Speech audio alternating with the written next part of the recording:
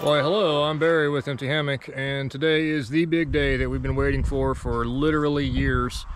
We are installing the solarium for my wife. Here with my friend Buford, who is kind enough to help today since there's quite a few big pieces that I'm going to have to put together. Starting out today, we are just going to be putting down the sill to like the flashing on the bottom of the sill, and going from there. It's definitely something different. I've never done this before. Yeah, so one good benefit of having a Buford is you have a Buford's brake. So we got the metal bent and set down on the sill. I think it looks fantastic. I'm gonna get it sealed up and attached and then start putting some of the framing on. So we got all the holes drilled to anchor down the sills, and I'm just cleaning it with some ammonia. That way the silicone on the underside sticks really well. And after this, I'll clean it with some alcohol, and then I think that should be enough.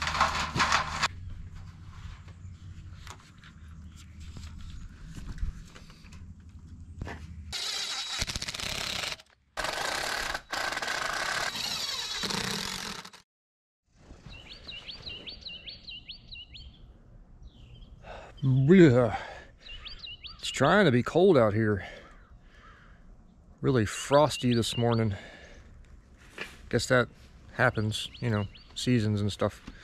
Yesterday after Buford left, I got a bunch of the brackets put onto the top rail and prepped, ready to go. So as soon as he gets here this morning, we'll be able to just pound along, putting all the top bracing in, all the cross members, maybe even get the glass today. That would be fantastic.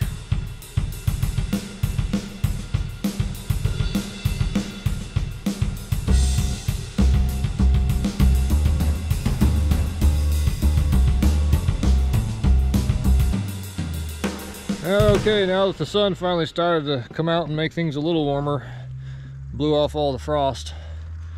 Still a little chilly, but it ain't bad at this point. So we got everything square, measured 6 ways from Tuesday, and it's within, what? 16th. Perfect all the way around. I think that's probably good enough for our purposes. So these are the cross members. Buford's prepping them, and then we'll start slapping them in place. Everything's going good so far.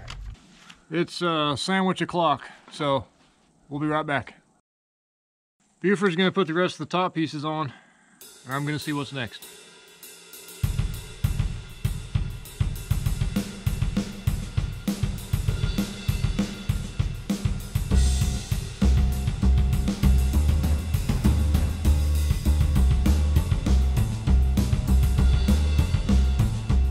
That is officially all of the framework.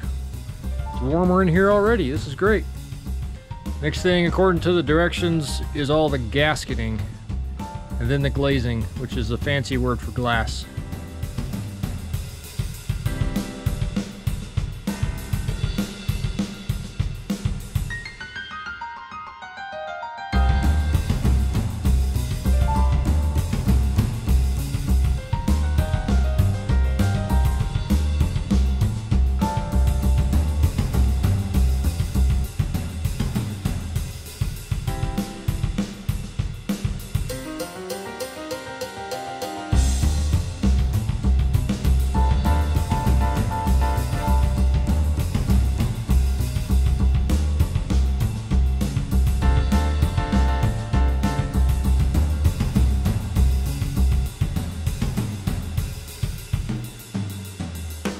I spent the last 2 days putting in 1,135,000 little glazing clips every 6 inches.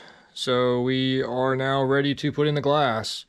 I got Buford back to help me, and hopefully this is going to be it. Last day, I can let him go back to his thing and quit bothering him. Let's see what happens. This is the very first piece. Once we get this one, we'll figure out how to do all the rest of them, I hope.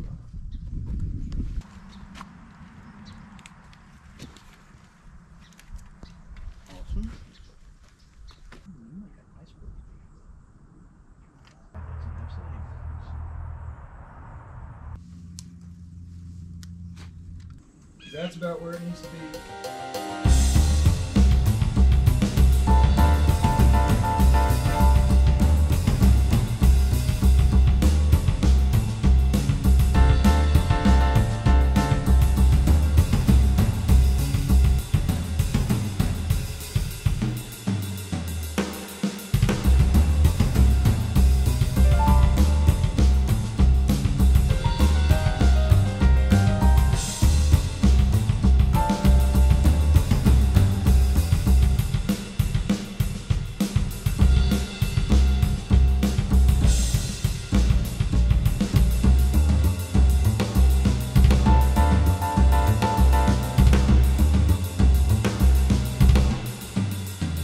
These glass panels have a low E glazing on them to, what are you trying to hide? Yes. To reflect the sun more better. And they all have a glazing side that shows you which side is which, but unfortunately some of them, a lot of them, the stickers have gotten ripped off for whatever reason. So I actually called the manufacturer and I was like, how do I tell which side is which? And I'll show you. So you take a light, you shine it directly onto it, and there's two reflections, one from this pane and one from the other pane. One of them is green, one of them is not. So the reflection that's green goes toward the outside, and that's the one with the, yeah, the only way that we've been able to tell which is which, because a lot of the stickers, like I said, are all over the place. Really? Already bird crap on it? Dang it. Barry and Buford are getting ready to put in the last piece of glass. Yay! So this is amazingly exciting. We're gonna have to get some thermostats and see what the temperature difference is when it's sunny out tomorrow. You didn't clean it. It had glue on it. No, my wife will see it and then she'll expect it at home. I do not clean windows at home.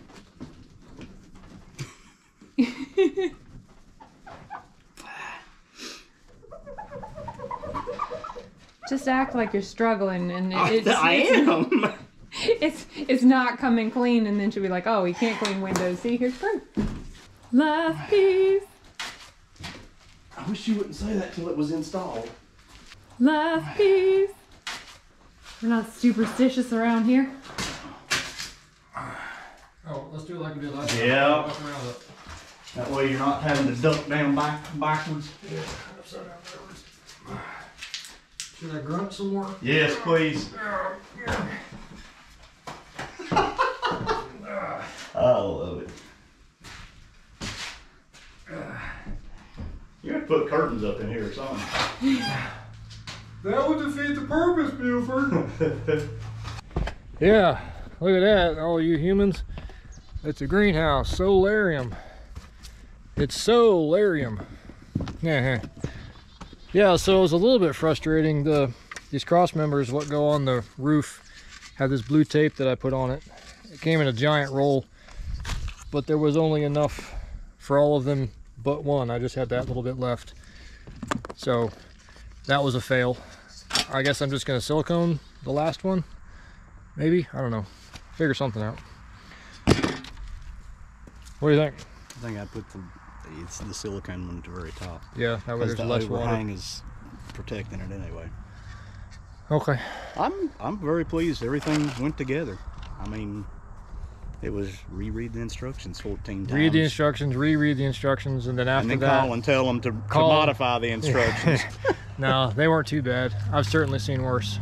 No, the fact that it was built in a factory and comes to a job site and everything goes and the holes even lined up where they were supposed to. Yeah. Pretty impressive. Pretty Definitely good. not your typical put a shelf together from Lowe's type deal.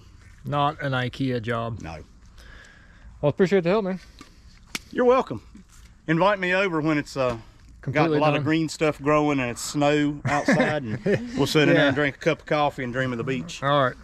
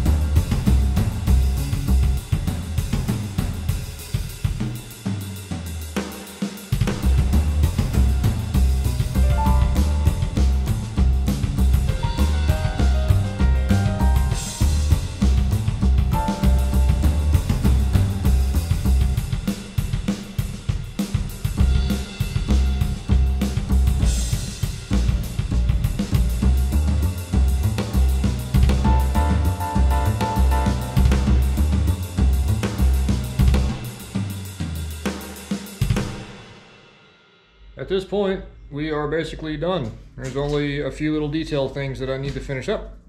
A few little gasket pieces to put back in place. I want to fix up a little bit of the silicone on the outside where I kind of made a bit of a mess. The interior needs to get insulated. I need to put in the windows. And eventually I'm going to do something on the outside of the block. Maybe rocks, I don't know. Tell me what you think. I'm gonna add a little bit more flashing to the top here because the wood is exposed. I want to get all that completely covered up. But before any of that happens, I've got to clean up. This is driving me insane.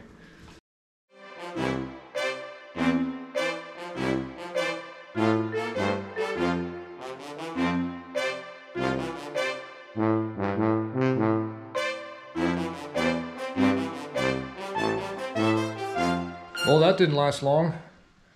Guess we're gonna find out if it's waterproof. While I'm waiting on the rain, I guess I'd tell you why we put such a big eave over top of this greenhouse. It is to help with the solar gain that this room is going to experience. This wall that I built out of cinder blocks, I filled with concrete, and the slab up top in the sunroom section of it, a couple feet out from the wall, is actually about a foot thick. That's going to be another solar battery. It's going to be holding that solar radiation, the heat, and radiating it throughout the night. In the summer, when the sun is almost directly above us, that large overhang is going to block the sun from even touching that wall, keeping it a lot cooler. Then in the winter, when it's down a lot farther, the sun will come in, go under the eave, and actually reach within 2 or 3 inches of the back wall of the sunroom, heating up that entire slab all the way across. Putting the eave in there made it an absolute pain in the butt to get all of the glass and the caps and all of the seals in place. But I think in the long run it's going to be a lot better for just regulating the heat that's going to be in this area. I'm not really far south, but the summers get blistering where we're at.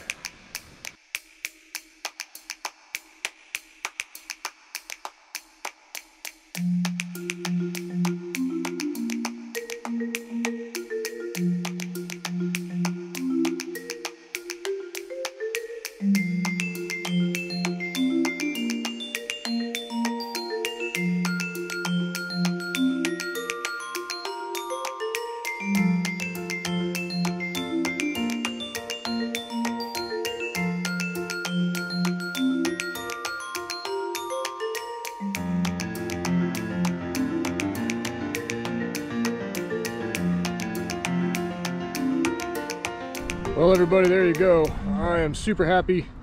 Molly is super happy. I think that it turned out absolutely fantastic. It is well built, strong, should last a good long time.